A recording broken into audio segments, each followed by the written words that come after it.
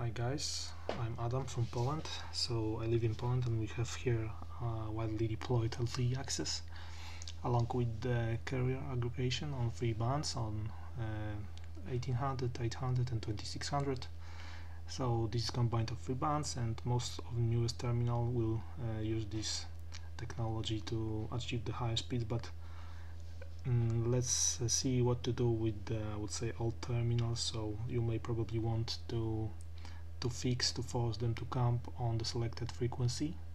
I'm talking about the old USB dongles like Huawei E3272, E3276, E3273, something like this. So they are basically same.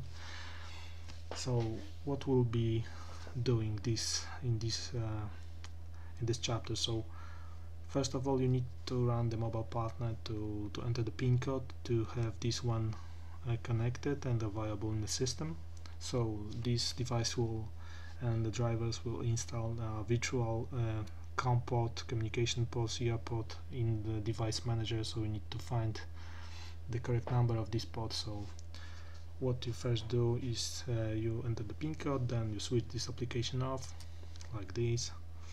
So we need also to check what is the correct communication port number. So this will be in the device manager.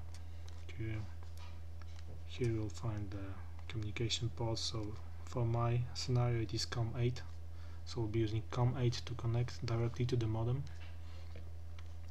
So I will minimize this window. Right, so you also need some kind of application that will allow you to connect to the serial port. So the hyperterminal should be fine, but I will be using PuTTY. So PuTTY is free, you can download it from every site. Yep, so this one has built-in serial communication, so we'll be using COM8, and the speed to connect, you put something like this, or it's really not relevant here. Right, when it's black it's fine, because it shows that you have already connected to the serial port, so don't worry. The first command you have to enter is ATE1, which means that you have to enable echo for your commands. Echo. Command echo, the old command from the, I would say, modem era. Now what will check the name of my device, ATE1. So in this tutorial I'm using E3272 with this software release, and let's go. So the magic command that you have to use is the AT system configuration expansion, and those commands are shown here in the left upper corner. So I will be switching this one to the 1800, because by default it will select the band automatically, which in real life means that it will connect to the highest frequency. So that's the default config. It will switch the bands automatically, it will connect to the highest band on LTE. So I don't want to have it. I want to fix this one to 1800, so I'm putting this one here. Right, just to copy and paste.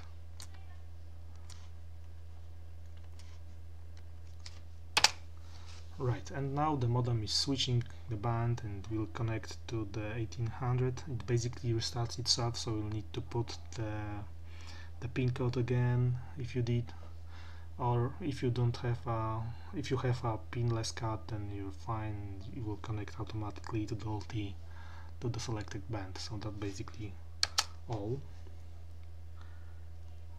So let's switch this window off and let's go back to the mobile partner to see if there's any change in the frequency and signal power. Yep. So let's check this one, mobile partner here. Right. Well, it will take a time to start it. so just be patient here. I can see that the modem is blinking blue, so it's probably connecting to the network, so we'll need to put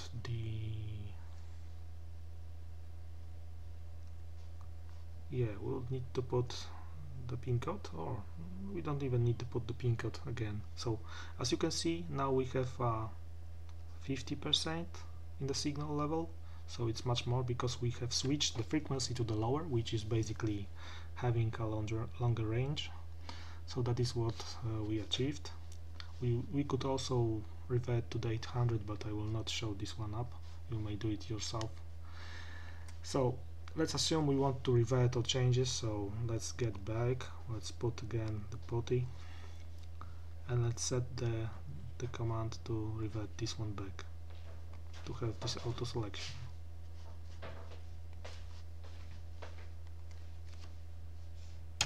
Communication port number 8.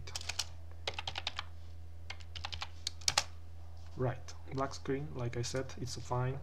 ATE1 command and enter, then you will see the OK prompt. And let's see what was said and how it will report this one.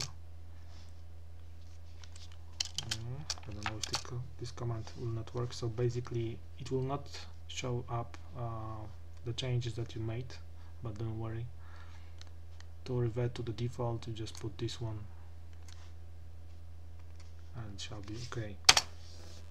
Okay, it's saying that it's changing the config, it's making some changes in the register, internal register of the device, so it will simply remember your configuration. Whenever you pull off the USB from your modem from USB, it will remember your configuration, so you have to take this in mind. So whenever you are changing something, you need to remember that you have changed, and this modem will be camping on the frequency that you have previously selected. Okay, so that's all from my side. Hope you enjoyed the tutorial. Bye bye.